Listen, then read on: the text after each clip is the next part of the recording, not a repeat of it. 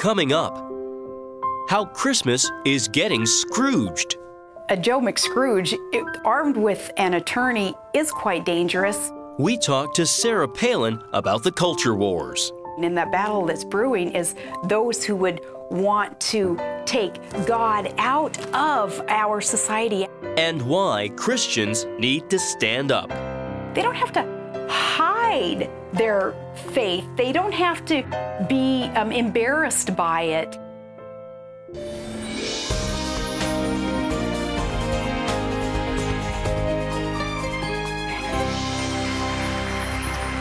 Well, welcome, ladies and gentlemen, to this edition of the 700 Club. Man, it is cold, it is rainy, it is sleeting, it is freezing rain.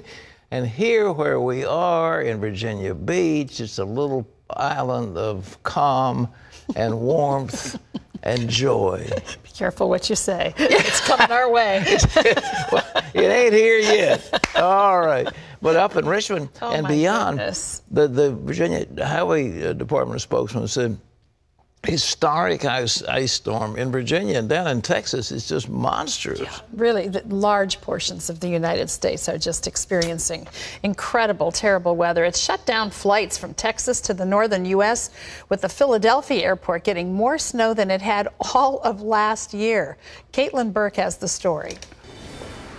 Days after blasting areas across the Midwest and South, that massive winter storm is still going, now wreaking havoc on the East Coast. West Virginia saw 3 to 6 inches of snow early Sunday morning. And as this video from the CBN Washington Bureau shows, the nation's capital is waking up to its first snow accumulation of the season. Sleet and freezing rain are causing some big problems for people on the roads. This 50-car wreck outside of Philadelphia is responsible for 1 death.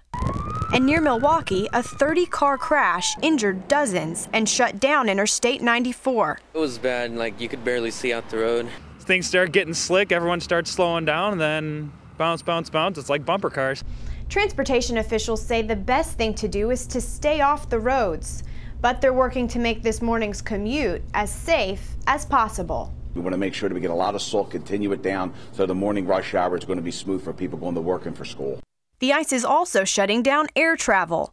Airlines grounded more than 2,700 flights on Sunday, and more than 1,000 have been canceled for today. We just keep getting delayed, and for a lot of people, they're super upset. I'm as close to starting to begin to be frustrated here.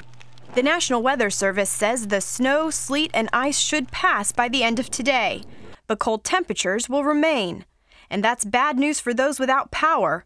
Falling tree limbs have knocked out hundreds of power lines, and utility providers say it could take days to get them back up. Caitlin Burke, CBN News. Aren't you glad you live in those? Winter is upon us. Oh, we're here in Virginia Beach. Everybody should move to Virginia Beach. We don't have bad weather here. We have decent traffic, too. Don't invite it. Oh, yeah, well, the traffic's horrible. And if you have about an eighth of an inch of snow, it freaks all these drivers. Yes, they don't know how to drive in that. But anyhow, it's, man, what about this global warming? There's supposed to be global warming. They say for the next 30, 40 years, we're going to have global cooling. What's the deal? I think it's begun, perhaps. You think it's begun? All right. Well, if you're dreaming of a white Christmas, you got it. All right. Well, one of the men who helped create the Democrats' new health care law now has a new explanation for one of his biggest failures. John Jessup has that story from Washington. Here's John. Pat, an architect of Obamacare, says if you want to keep your doctor under the new health care law, you can. You'll just have to pay more. That's how Dr. Ezekiel Emanuel explains the president's failed promise that Americans could keep their doctors under Obamacare. He told Fox News Sunday Americans didn't understand what the president really meant. The president never said you were going to have unlimited choice of any doctor in the country you want to go. If you want to pay more for an insurance company that covers your doctor, you can do that. This is a matter of choice. We know in all sorts of places you pay more for a wider range of choices or a wider range of benefits. Emanuel added no one ever guaranteed insurance premiums wouldn't go up. Pat, I doubt that explanation he offers is going to sit well with most people. I know a liar when I see one, and it's all over his face. And he is the architect of this ungodly law, and he's got to defend it. And the president is jetting off to South Africa to mourn over Nelson Mandela, but he ought to be at home mourning over what the wreckage he's made to our economy. John? Pat, 8 major technology companies are calling on President Obama and Congress to put tighter controls on government surveillance. The companies include Apple, Microsoft, Facebook, Google, Twitter, Yahoo, America Online, and LinkedIn. The letter says they understand governments have a duty to protect their citizens, but they add the government surveillance, or rather that government surveillance, now has too much power, writing the balance in many countries has tipped too far in favor of the state and away from the rights of the individual, rights that are enshrined in the Constitution. The businesses are worried that people think what they do online can't be kept private. South Africans are preparing for the memorial celebration for Nelson Mandela. More than 50 heads of states are expected to attend, including President Obama and President George W. Bush. Former Presidents Bill Clinton and Jimmy Carter will travel there separately. Sunday was a national day of prayer for the anti-apartheid leader who became South Africa's first black president. It was marked by grief and celebration as churches and houses of worship across South Africa offered prayers and song. Both young and old are remembering his legacy. I'm here to celebrate the life of Madiba and that he fought for us for freedom. If it wasn't for him, we wouldn't be here. The memorial for Mandela will be held Tuesday. His body will lie in state from Wednesday to Friday. And Pat, one senior diplomat in South Africa told the Daily Mail that this is going to be the biggest state funeral since Winston Churchill. Well, I don't doubt that. Mandela was an extraordinary man. He was persecuted. He was put into mines where the tear ducts were closed up because of the dust. He never lost his magnanimity. It was just an amazing man. His book was an extraordinary triumph of reconciliation, and he was a leader of his people. But, you know, along the way, the ANC flirted with communism. He was a radical. The reason he was in prison was because he had conspired to overthrow the government of South Africa.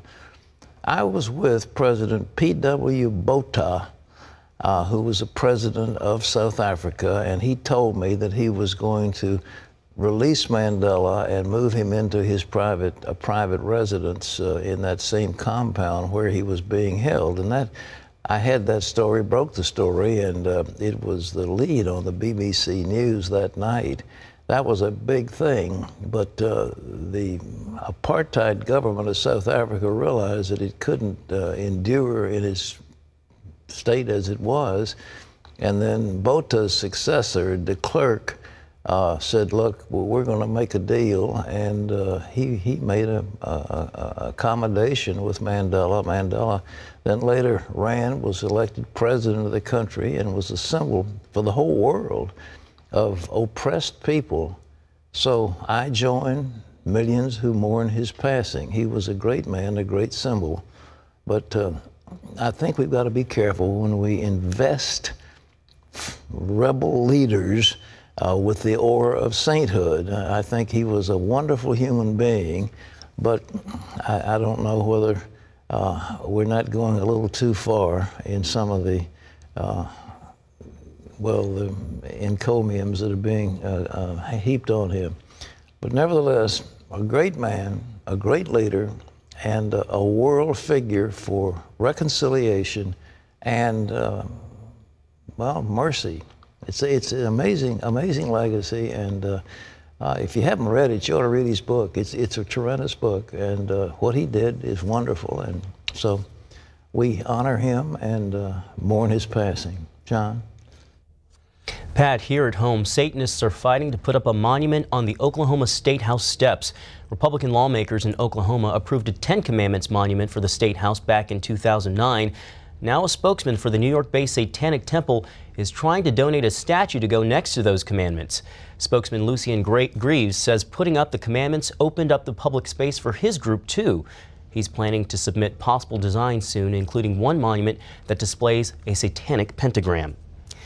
Well, a rare sight could be seen for much of the fall in the center of the nation's capital. 42 straight days of worshiping bursting forth from a white tent just a few hundred yards from the White House. Paul Strand visited the temporary structure called David's Tent as it wrapped up 1,000 hours of worship. David's Tent started as a vision last year of worshipers from all over the nation gathering somewhere in Washington, D.C. to praise their God without ceasing for 40 days and nights. But these ministers of music had never planned to end up right on the White House ellipse, within eyesight and earshot of 1600 Pennsylvania Avenue, just about as close to the center of secular world power as one can get. The National Park Service actually suggested to us the White House ellipse. And so we just felt like through that whole circumstance that God was screaming at us, I want to be central in America. Park Service people helped the David's Tent worshipers to be here again this year, and they've already greased the skids for next year, when Hershey and friends plan to take it up a notch. We really feel like God said 50 days, one day for every state. I've already met with the National Park Service, and they've already given me the preliminary permitting for 50 days next year. Alexandra McDonald came all the way up from the Virginia Beach area to serve and to sing here. The Lord has really marked this event, this David's Tent this year, with peace and a lot of favor with the Secret Service, with the park police. Every day we'll have a Secret Service agent come up here and we'll get to pray with them. It's so crazy. Alan Avery is a regular among the worshipers. He believes there's real transforming power in the praise. I believe it does change and shift atmospheres, and that's what we're here to do. We're saying God's presence wants to invade, us. Washington, D.C., our world, our state, our nation. Avery says many believers come by, but plenty of non-believers too, pulled in by the sweet presence hovering over the place. They just love it. They just love the worship because worship brings people in. And I just believe God's presence is so strong that he can minister to people's hearts whether they know him or not. And some have come to know him at David's Tent, one in an extraordinary way. One of our girls one night chased somebody down on the ellipse as they were walking away, chased him down, pulled him back, witnessed to him. He came back the next night and gave his life to Jesus. Now the David's Tent worshipers want to transform not just individuals, but a city, maybe a nation. We're just praying, saying, God, help us mobilize the nation next year, that a national call could go out, that literally this city could be redefined and known for a place to gather and praise the name of the Lord. So as these folks wrap up their second year and prepare to return for a third, their goal is that Washington won't only be known as the world's most powerful city, but as a place where the nation comes to praise its God. Paul Strand, CBN News, the White House. A congressional hearing on the plight of American pastor Saeed Abedini is set for Thursday morning in Washington. Members of Congress will hear from Pastor Saeed's wife Nagme and Jordan Sekulow of the American Center for Law and Justice. Pastor Abedini was transferred last month to the violent criminal ward in Rajai Shah prison, the deadliest prison in Iran. He has been repeatedly robbed and threatened at knife point there, and his health is declining since Iranian authorities won't give him his medication. He's malnourished and covered in lice. You can find out what the American Center for Law and Justice is doing and what you can do to help Pastor Abedini by going on to our website at cbnnews.com. Pat, last year I interviewed Pastor Abedini's wife, and she told me that Jesus gives her the grace and strength to be a single mom and fight for her husband's release. Well, it breaks your heart, and the fact that they do this, that they stick their finger right in their eyes. I mean, this man's an American citizen. Sure, he's born an Iranian, but he's an American citizen. And for them to treat him this way and deny him medicine, I mean, how barbaric can you get? What's he done? The only offense is that he believes in Jesus Christ. They say, well, he's spreading Christianity. Well, yeah, sure he is. And for that, he's going to be locked up in prison and allowed to die. I think it's time that we really, and yet we're having a little love fest with the Iranians that are releasing sanctions so that they can have more money and build more centrifuges. I mean, it's totally irrational, our dealing with the Iranians. Terry? Well, coming up, Sarah Palin is on a mission to put the Christ back in Christmas. The road that we are on today is too many of those angry atheists armed with attorneys would try to take away that freedom to express faith. Well, it's going to end in ruin unless we do something about it. The former vice presidential candidate unloads about the war on Christmas when we come back.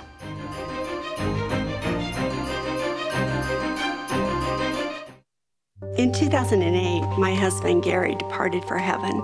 I was still grieving. And then to find out I had cancer, I began praying, God, how do I do this? Where do I do this? Cancer Treatment Centers of America was the place. Dr. Neelam outlined a plan that would take care of my mind and my body, and she prayed with me. For Bible-believing Christians, we're able to pray with them in a much deeper way as they begin to really rely upon their faith. At Cancer Treatment Centers of America, we believe in the power of faith and prayer as indispensable allies in the fight against complex and advanced stage cancer. I'm back in Telluride on the mountain skiing. I feel strong and healthy. Advanced medicine and technology. And I am a survivor. The warm embrace of the Spirit and the power of prayer. These are happy tears. Please go to cancercenter.com/faith. Appointments available now. Cancer Treatment Centers of America. Care that never quits. Tuesday, is America an Islamic country? This Homeland Security advisor thinks so.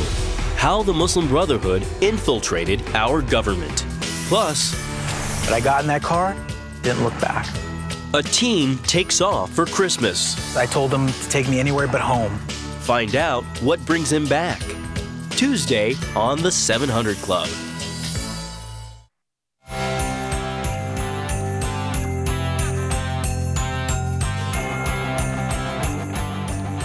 Well, in 2008, the governor of Alaska, Sarah Palin, made history. She was the first Republican woman as a candidate for vice president. Today, she's not on the campaign trail, but she's still in the spotlight.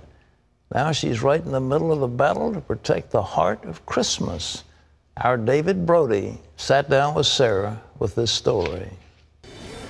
In a way, it's like 2008 all over again. Hundreds of East Texans lined up for hours this morning. It was a fan frenzy outside Barnes & Noble. Even though it's been 5 years since Sarah Palin ran for vice president, her fans still can't get enough of her. This has been one of my dreams come true. So she's just a wonderful person inside and out.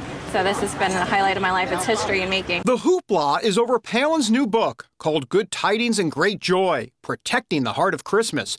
Palin tells CBN News that the book is a rallying cry for Christians to stand up against those who want to keep faith out of the public square. We were founded, as written in our Charters of Liberty and the documents that created America, we're founded on a Judeo-Christian faith that would allow forever the right to express our respect for faith in America. Palin says those rights are under attack from atheists, and she has a name for them in the book.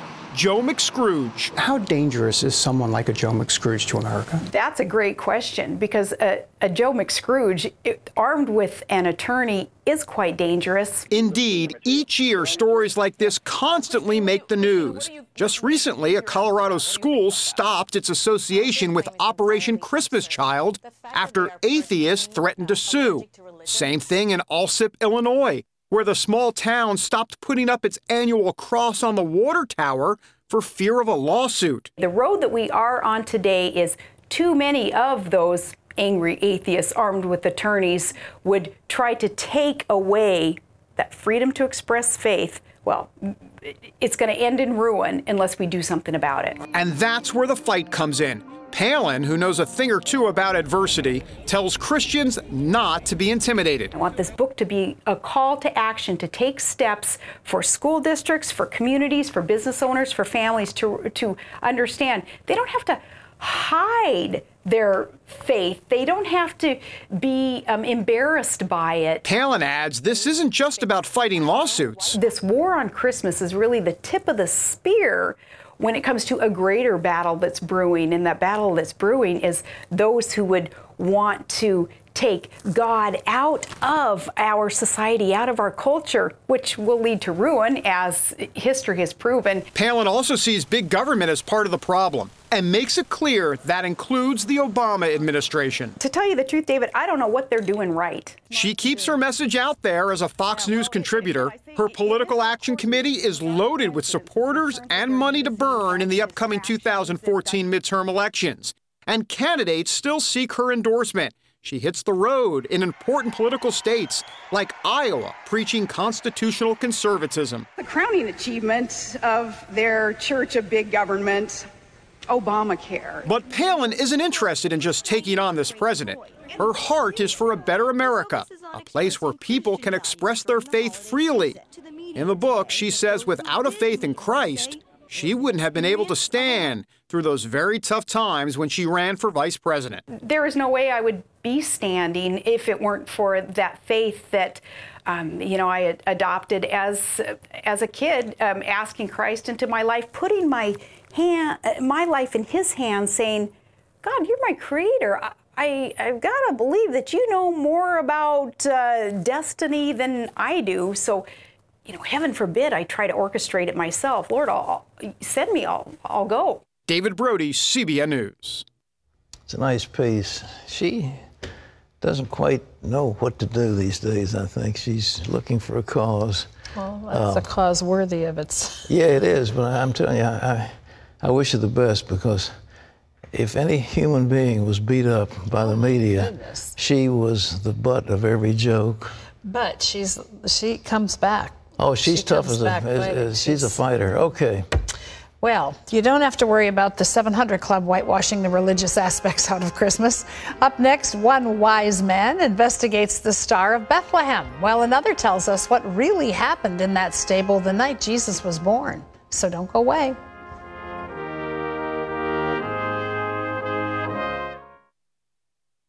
Good news and bad news. Today, millions of Americans are fearful of the direction our great nation is headed, slowly crushing the middle class, rising taxes, falling wages, rising debt, failing trust. Experts say the era of public trust in debased money is ending. But since the dawn of creation, gold has protected wealth from the foolishness of men and out-of-control governments. One asset class is worthy of your trust: precious metals. Gold and silver transcend every language, religion, and culture. Gold is true money, while paper money and government debt are IOUs. God only knows America's future, but this much I do know: gold is trustworthy no matter what happens. Why don't you call my good friends at Swiss America, the experts on gold for over 30 years. Ask for their latest report and DVD free. You can trust gold. Call now. This is a special announcement for anyone with joint discomfort who's been disappointed by products that have failed to provide the relief they were seeking.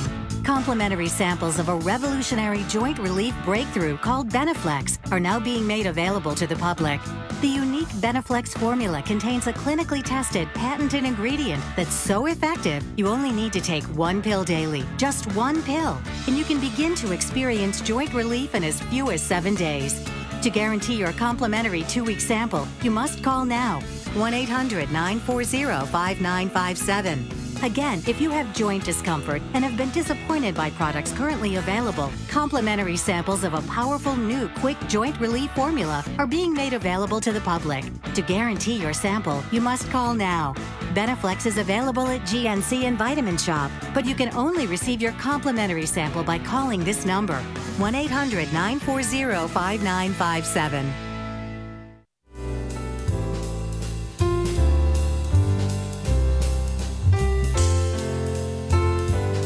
Well, we're coming up on Christmas, and unless the Christmas Scrooges have gotten to it, nativity displays can be seen all around the world. Especially you go to Asia, you go to Japan, you go to China, you go to the Philippines.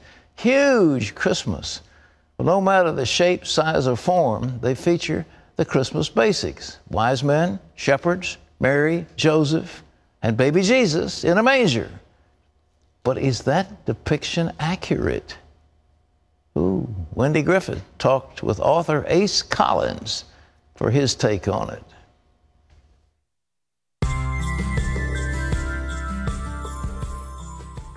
Ace, I just love nativity scenes, and this one in front of us reminds me so much of the one that we had in my house growing up as a child. When did people start displaying nativity scenes? They probably started making carvings in the 3rd or 4th century, but the first nativity scene that we really look at as beginning what we look at today was started by Francis of Assisi about 8 centuries ago. He used them as teaching tools. As a matter of fact, he incorporated live animals and actors and even had songs. It was part of an hour or 2 hour long pageant, if you will, where he brought the manger scene to life for the very first time so people could really understand what happened on that first Christmas night. Now, the night that Jesus was born, we know he was born in a manger. How accurate is a nativity scene like this one? We honestly don't know. We know that there had to be animals because the city was full and people brought the animals in. They were probably inside the stable, not on the outside. We do know the shepherds arrived. One of the things that we also know is the Magi, the visitors from the east, the kings, did not come to the manger, even though we always see them. They came many, many months later and visited Mary and Joseph in their home and spent the night with them. So we know that most of the nativity scenes are not accurate, but I don't think that is as important as it is to realize that probably more than anything else, these little nativity scenes put the focus back on the reason for the season. And it really shows us that God came to us as a common man so that we could all relate to him. Well, thank you, Ace. We have, as a tradition in our family, we have Christmas Eve, a big dinner, and then we read the Christmas story. And after we do that, we all gather around a creche that came from my wife's family, and I think it may have been her parents' parents. I'm not sure. It goes back a long time. Anyhow, and the youngest of the group puts the little baby Jesus in the little manger, and it's real sweet. Then we sing something like Silent Night. It's kind of nice. So that's wonderful. Yeah. We collect creches from around the world, which is kind of a fun thing too, and it's the center of our celebration as well. Well, so the 3 wise men didn't quite make it to the manger the night that Jesus was born. In fact, there's really no proof that there were only 3 of them. Here's what we do know. They traveled many, many miles to Bethlehem because something remarkable appeared in the sky. And recently, one professor resolved to find out exactly what that was. For centuries, scientists, historians, and Bible scholars have studied the stars. Many believe there are messages in them. One of the most significant for Christians and Jews was the Star of Bethlehem, which foretold the birth of Christ. Some scholars have argued whether this star was genuine or a legend created by the early church. In his documentary, The Star of Bethlehem, Rick Larson unlocks this heavenly mystery by following clues from the Bible. Well, Rick Larson joins us now. Rick, welcome to the 700 Club. Much. You're a law professor, not an astronomer. How did you get into this whole search? Isn't that crazy? Yeah. You know, if you talk to people who wind up in ministry, I think an awful lot of them will tell you they've been tricked. Yeah, that's right. What happened to me is my neighborhood had a community Christmas celebration where all the front yards went the same way. But it had nothing to do with Jesus. It was animals and presents and bunnies and stuff like that, and we didn't do it. So everybody did it except us, and when the time came and the kids were driving through and looking at all the houses, ours was dark. And so they're saying, "Oh, look, Daddy, here's where the atheist lives," you know. So being a Christian did not pan out that so time. You needed to do something to counter that, right? Fast, and it was like this year is so frigid. We had a frigid winter, and my daughter Mary and I, she was about waist high at that time, we ran into the garage and made wise men, and we put them in the yard. And Marion started the whole thing when she said, "Dad, we got the wise men. Don't we need a star?" I said, "I guess we do. So if I'm going to make a star, well, what was it? What did it do? How long did it last? Did it move? Was it an angel? Was it the Shekinah glory of God?" So I started the research, and that's what's changed my life. Well, talk a little bit about what it was. Some people say maybe it was a comet or some kind of other, sign in the sky that was out of the ordinary. Yeah. What was it? Well, when I began the research, I was surprised at how many theories had been put out there. And it makes you wonder. I'm a researcher by trade. I'm a lawyer. And so you think, if everybody looks at the same evidence, shouldn't we arrive at somewhat similar results? Yes. But they're all over the deck. And I realized after looking at it closely the reason for that. And it's because they don't take the Bible very seriously. Yeah. If you go back to Scripture and you comb through Matthew with a fine-tooth comb, like you're looking for every tiny clue, you can carve out 9 characteristics of the biblical star. Talk about some of those. So when you get those together, that means that we have a fair amount of data. And if you get experts talking about the 9 points, well, then we can come to some conclusions. So some of the 9 points are obvious. They're easy. Because when the Magi arrived, they asked this loaded question. They say, where is he who has been born King of the Jews? So that's 3 clues. Whatever they saw in the sky suggested to them kingship, birth, and the Jewish nation. Okay, that's easy. But some of the clues, you know, are a little bit more obscure. For one, they saw the star when they were in the east. They traveled all the way to Jerusalem. Don't know where they came from, don't know how they traveled, but if they were from Persia, if they came through the Fertile Crescent, we're talking about months. Yes. And they arrive in Jerusalem and they still see the star. Yeah. So it lasted over time. That's another clue, right? So you put all 9 together, though, you can start eliminating things. Things fall out. It can't be, you know, a shooting star if it lasts over time. Right. Exactly. And then we look at the ancient records, and there are lots of other ways to make the study happen. But here's the thing that blows me away. Matthew is no scientist. Yet he wrote his gospel and got 9 points which happened. I mean, they're right there in the sky, precisely correlating with what he wrote down. He couldn't have known.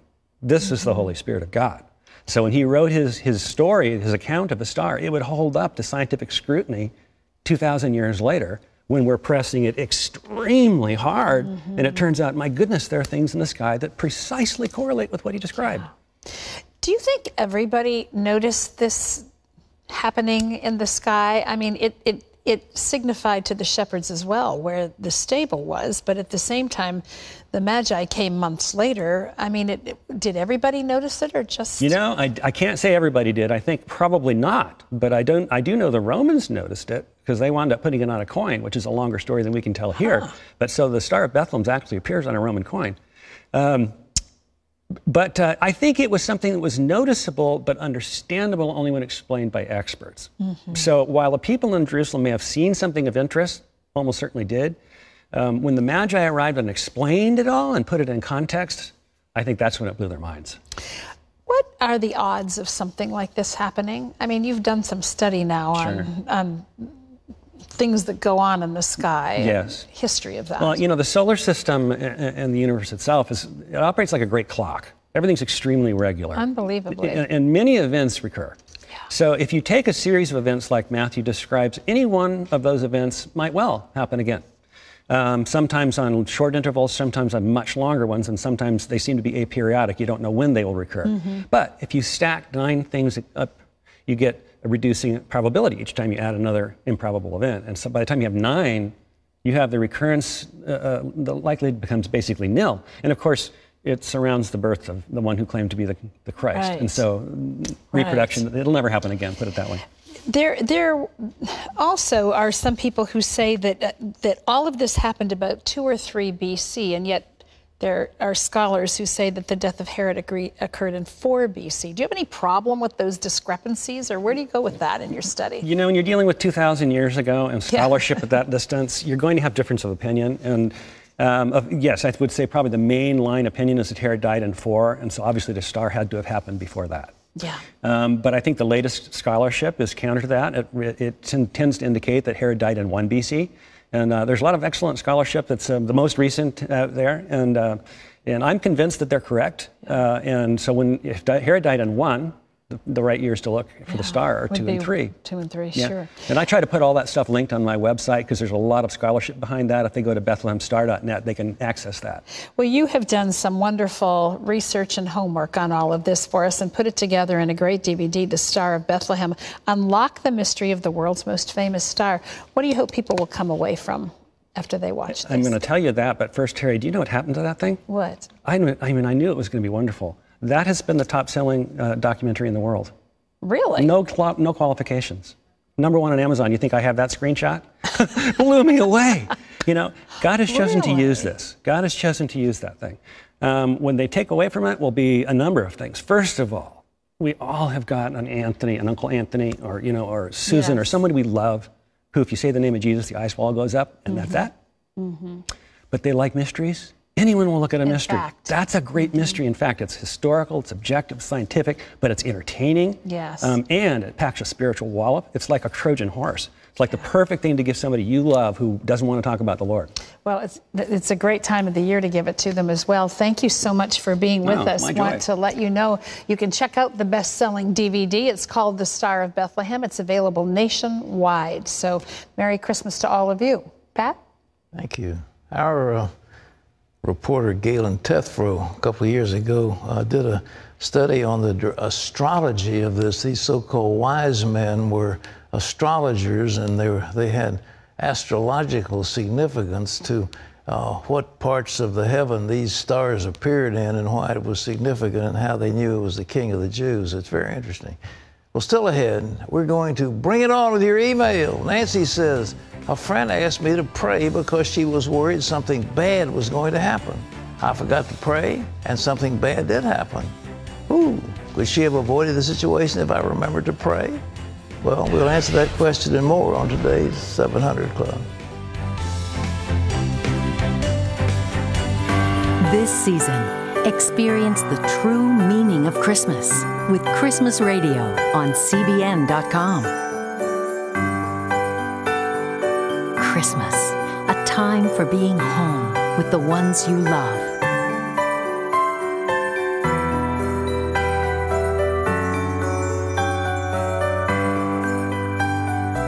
A special time to help others.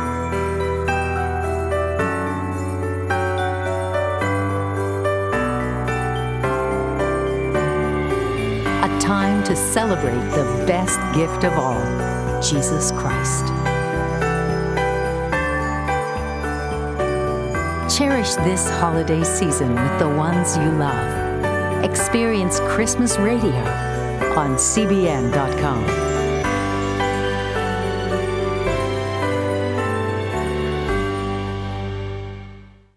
Cell phones are great, but the amount some companies charge is just crazy. Since Connie and I switched to Consumer Cellular, we both get everything we want, and we're paying about half what we used to. Do I have to buy the whole basket? No. Hey, you old cheapskate. Hey, Jack. Why pay for more than you need, right? That's why I keep telling you, Consumer Cellular plans start at just $10 a month. And I'm finally ready. My contract's up. Oh, here's to the end of contracts. Yeah. Well, did you tell him how easy it is to switch? Well, of course I told him. It's really easy to switch. Consumer Cellular, simple plans with award-winning service and no contract. Start your 30-day risk-free trial today. Activation is free, a $35 value, and we'll ship it free. Or visit a Sears store today. And Consumer Cellular was selected as the exclusive wireless provider for AARP members. Ask about your special discounts. Call 1-800-460-7238. Go online to consumercellular.com or visit a Sears store today.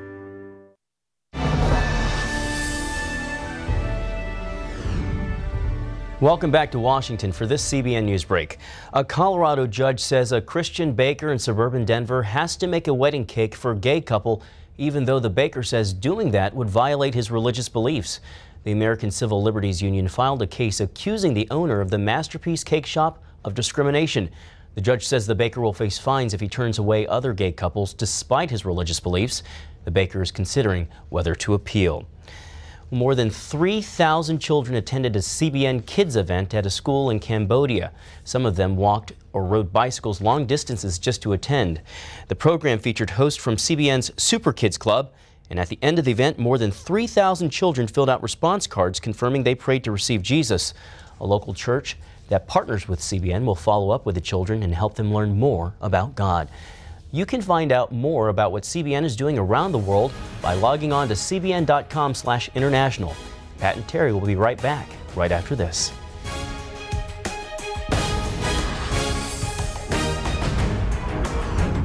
If I can talk to anyone as much as I want to here, namaste. Más soledad. Then why am I limited when I make international calls? Qué pena. Exactamente, amiga. That's why we'll connect the world with one low rate for unlimited calls. So I can call China as much as I want? True that. And India? Ah! And I can call my girlfriend in Brazil. Claro! Over 60 countries. People thought we were crazy to give you unlimited long distance. Crazy generous. Feel free to talk at Phonics.com. Call now for your chance to win a 1-ounce gold bar from Capital Gold Group by answering this question correctly. Which president took the United States dollar off the gold standard? Was it A, Ronald Reagan, B, Richard Nixon, or C, Franklin Roosevelt? All calls are free. Limit 1 entry per person. Call now with your answer for your chance to win a 1-ounce gold bar. Call 800-385-GOLD. 800-385-GOLD. 800-385-GOLD. Tuesday, is America an Islamic country? This Homeland Security advisor thinks so. How the Muslim Brotherhood infiltrated our government. Plus, when I got in that car, didn't look back. A teen takes off for Christmas. I told him to take me anywhere but home. Find out what brings him back. Tuesday on the 700 Club. To see this week's top on-demand videos, go to cbn.com.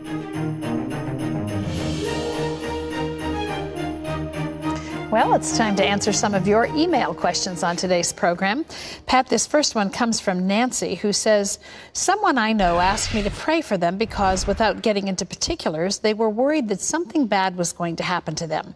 I said that I was going to pray, but I completely forgot. Sure enough, that bad thing happened to my friend. Now I feel horrible. Did I sin by not praying? Should I tell my friend that I forgot to pray and that she may have avoided her situation if I prayed? What should I do?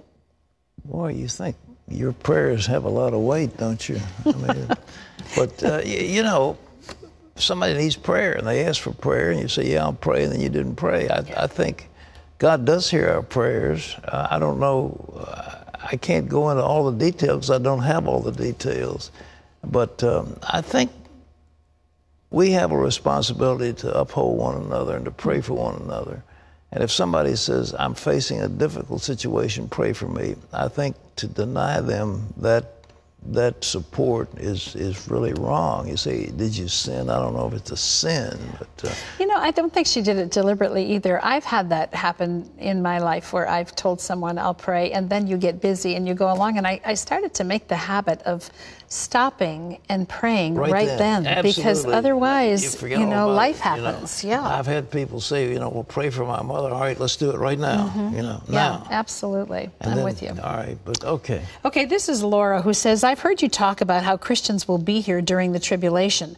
I've heard a pastor say that there will not be a second chance for sinners during the tribulation, and that those who aren't Christians when it starts are going to hell. What do you think? I don't know. The Bible is very express about that. Clearly, when the Lord comes back, he's going to rapture people, catch them up to be with him. He's going to send his angels and gather elect from the four corners of the earth. That's what the Bible says. We look at the so-called pre-millennial looks at the fact that there's going to be 1,000 years of peace. There are many things that are in the Bible that are veiled. We don't know what they are. So I think if there's a tribulation problem, if there's an Antichrist, there's going to be a time of massive delusion. And those who take the mark of the beast are going to be sucked up into this system, just like there was mass delusion in Germany under the Nazis. These wonderful people that brought forth Beethoven and Bach and Brahms and Handel, these same people were willing to slaughter the Jews and give power to this monster, Adolf Hitler. There was a collective confusion. That will happen under an Antichrist system. So to say they can't get saved, well, sure, there's always somebody who can come to the truth. So I don't think that's the case. But I do think that the chance of delusion is very strong during a period of like that. This is Rachel who says, can someone haunt you after you die? No. I don't believe in all this haunting stuff. I don't believe in ghosts and goblins and all that. It's over. I believe in evil spirits. And I do believe that there are demonic, unclean spirits. The Bible talks about them, and there's no question about it. But I think that somebody's going to die and then come back and haunt you. No way. I don't believe that. I think that's superstition, and it's not biblical. All right. This is Chasmar. This is an interesting question. He says, every night I pray for the suffering of those who may have lost the spiritual battle and are in hell for eternity. I realize that God does not make mistakes when he decides where people will spend the afterlife, but I can't help but think that people are being tortured with no hope. I ask God to somehow hasten their pain. Is it wrong for me to do that? And do you think it's even possible for it to happen? You can waste prayers any way you want to. But let me tell you, you're not going to change the destiny of those who died and are in hell. The Bible teaches that very expressly. There's a great gulf between us fixed. and they're suffering, and it's just too bad. And Jesus said they've got Moses and they've got the prophets, and if they won't listen to them, they won't listen to somebody rose from the dead. So I think the idea of praying for the dead is just, it's nonsense. It's not going to have any effect. You say, well, if you want to spend your time doing it, you can do it. It's probably better than wasting your time at He Starbucks. also says, I realize that God does not make mistakes when he decides where people spend the afterlife. We decide where we spend the afterlife by the choices we make. Sure, good word. This is Jane, who says, I like my job, but my boss has left her child with me to essentially be her babysitter while she runs errands during the day. It happens all the time, sometimes for 2 hours at a time. I don't feel as if I should be responsible for her child, and I certainly feel she's abusing our relationship. I would like to speak up and say something, but I'm afraid that if I complain, she'll tell me that I can quit if I don't like it. Do you think it's right? What's she paying you for? Is she paying you to be a personal servant? Is she paying you to be a nanny? Or is she paying to be a salesperson? Yeah. What are you being paid for? If you're paying to attend to her personal needs, and that's what you're getting paid for. So take it. And what was your agreement? What was your agreement? And what is your understanding? It does sound like if she's working for a corporation and she's using corporation money and corporation employees to do her personal business, then it's like stealing.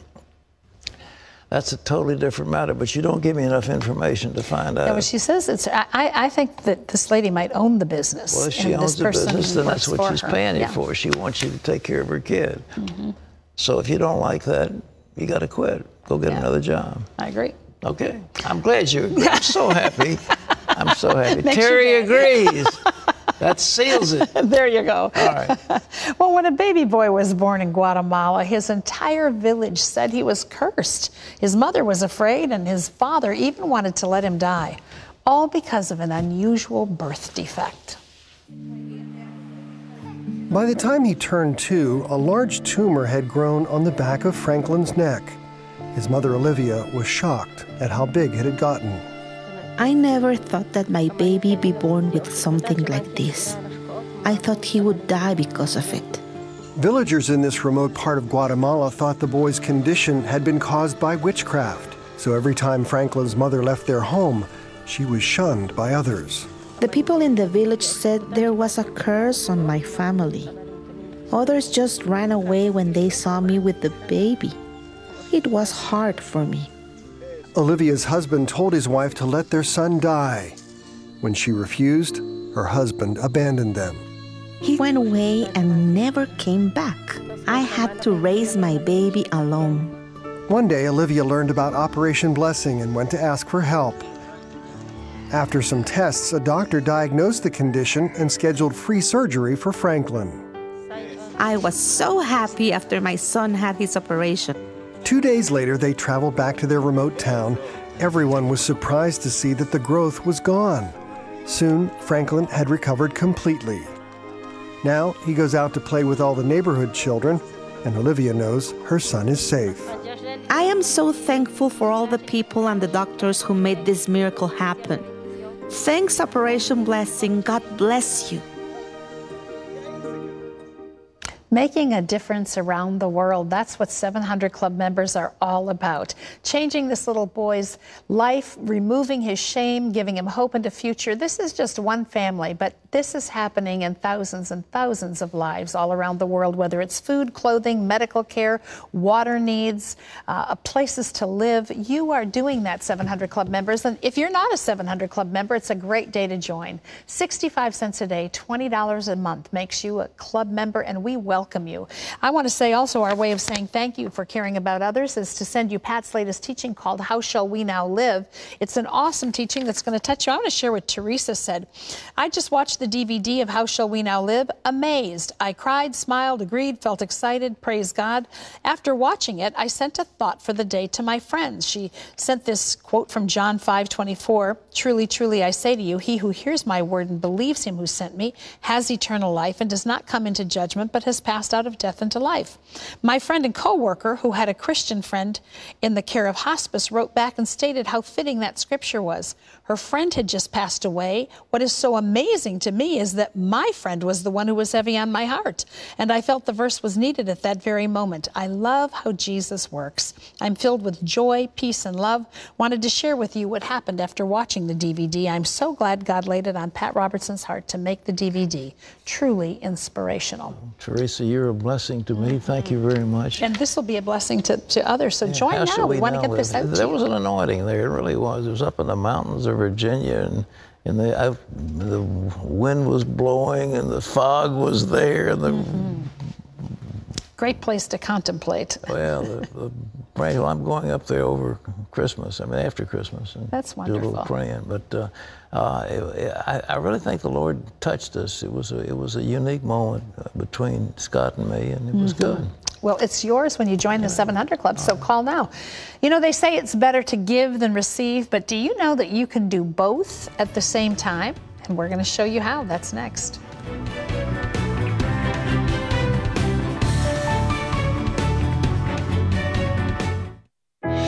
This Christmas, share the ultimate life with someone you love, based on the best-selling novel. Your legacy is your family.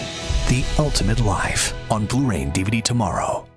With Basic Talk home phone service, you can make unlimited, crystal clear domestic calls for just $9.99 a month, every month. But if you don't believe me, listen to this trustworthy grandfather. Yep. Basic Talk, just $9.99 a month. Call, click, or go to Walmart today.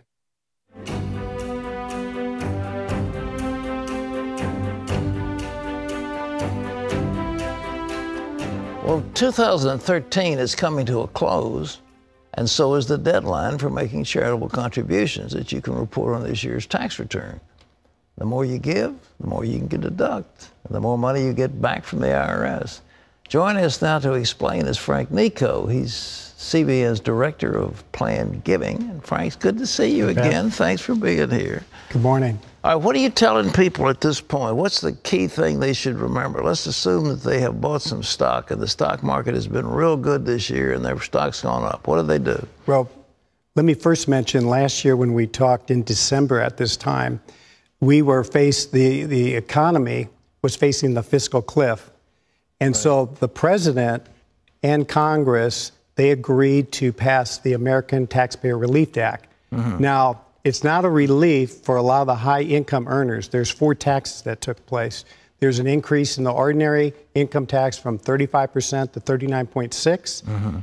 Dividends and capital gains tax increased from 15% to 20%. Then there was the phase-out of the personal exemption, and there was also they reinstituted the P's limitations, or the provision which limits itemized deductions. And on top of that, the Affordable Care Act imposed a 3.6% surtax on net investment income.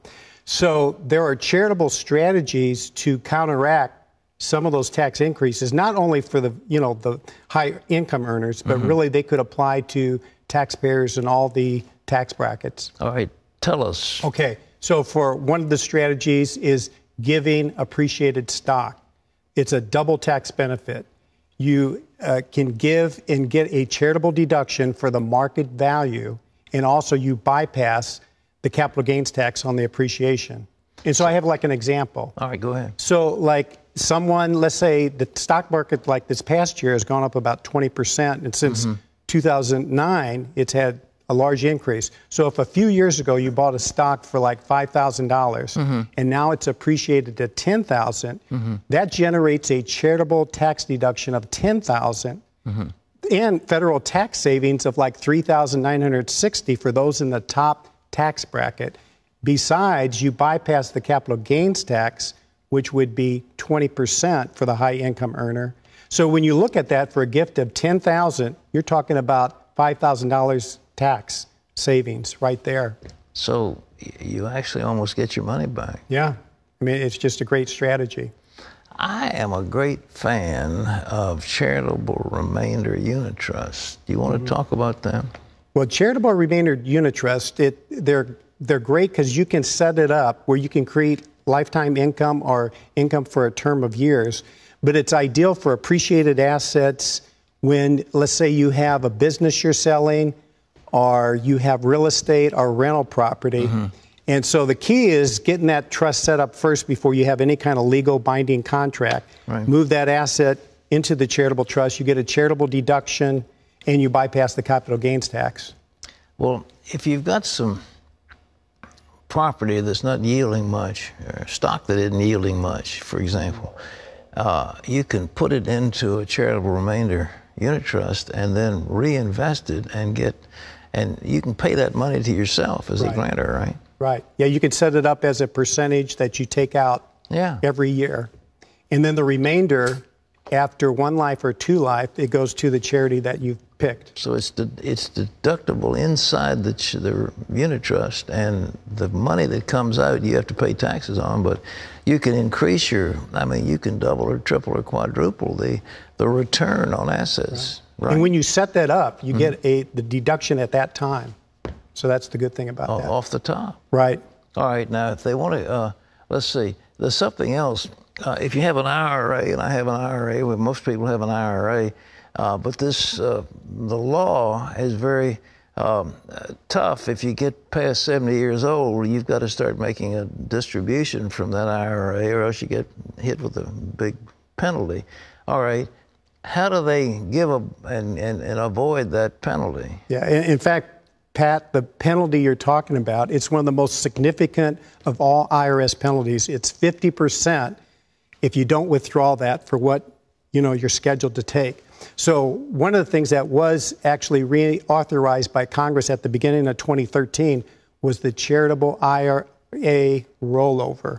And so the benefit is that you can then take that distribution and will be tax-free. Now the key is that payment has to be made from your IRA directly to the qualified charity like CBN. We've had a number of donors that have participated in doing that charitable IRA. So a guy, he's got an IRA, and he can take as much as $100,000, pay it from the IRA to the charity, and he doesn't have any penalty. He qualifies for the distribution he's supposed to make, and he avoids all those penalties, and he can pass that money out to the charity with no strain. Right, and it's an exclusion from income, not a deduction. And so there's an added benefit in that, it could affect lower, since it's reducing your adjusted gross income, it can actually reduce the Medicare premiums or the tax and Social Security benefits. So all those things come into play.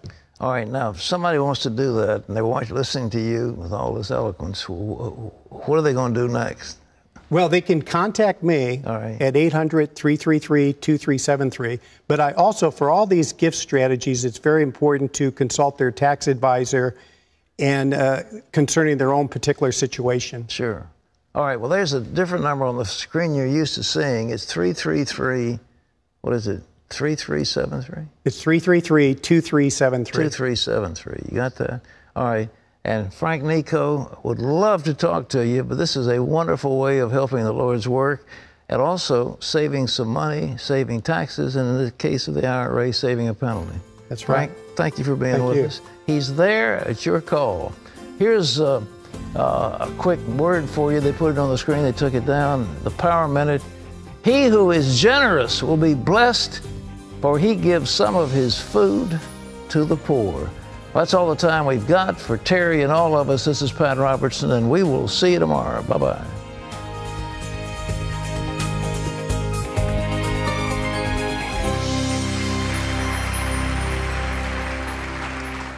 It felt like nothing at first, but then it started getting worse and worse. In like a week, it started to hurt. I saw pretty bad infection, so I kind of got upset and really scared. She thought if I wouldn't do something about it, it would eat my toe off, literally. I record the 700 Club every day, so I was watching it, and I heard Terry say, there's someone, a parent, you're praying for a child named Timothy. God has heard your prayer, and the thing you've asked for will be done.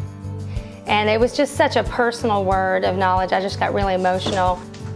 I thought that it would get healed in a couple of days, and I was really happy. But it turned out it got healed in a couple of hours, actually. I did see a change right away.